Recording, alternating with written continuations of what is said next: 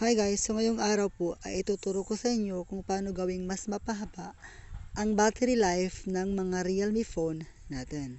So first, ang gagawin po natin ay punta tayo sa settings. Then click yung about phone at itap ng 7 beses ang version. So na-click ko na kanina yung akin. Ngayon punta tayo sa additional settings at hanapin ang developer option.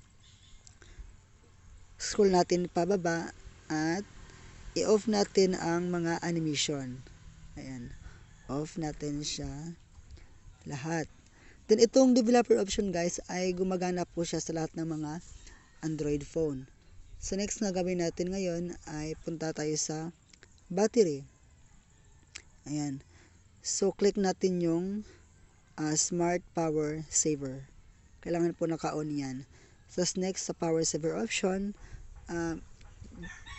naka-on din po ito para kung sakaling may mga application ka na hindi mo na-close, tas natulugan mo o nag-off yung screen, hindi po siya kumakain ng battery. Next naman po ay sa performance mode. Mas pinili ko dito yung no performance improvement kasi sabi po dito ay turn off improvement performance to extend battery life. Next po dito sa screen battery optimization. So piliin natin yung balance mode. Yan, naka-balance po na yung akin. So next po ay punta naman tayo sa app management. So makikita mo dito lahat ng mga apps na naka-install sa cellphone mo. Ayan. So ang next natin gawin ay itap natin yung application. Click nyo yung power saver at piliin mo yung pangalawa, yung disable background running.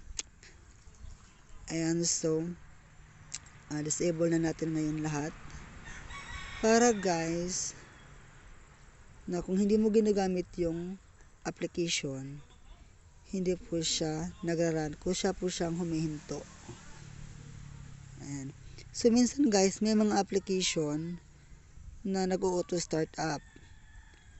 Ayan, ito po yung auto start up. Check nyo lang po kung naka-on siya. Ayan, i-off nyo lang po para hindi siya nag-run automatic sa phone natin. So yan guys, kung na-disable mo na lahat, ayan.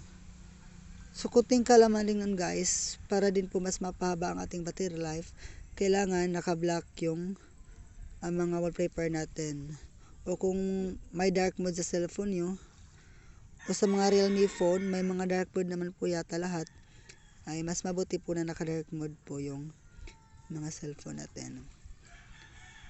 So yan guys, kung natapos mo nang i-disable lahat, ay okay na yung cellphone mo. Yun lang po, maraming salamat at huwag pong kalimutan i-subscribe ang aking YouTube channel. Thank you.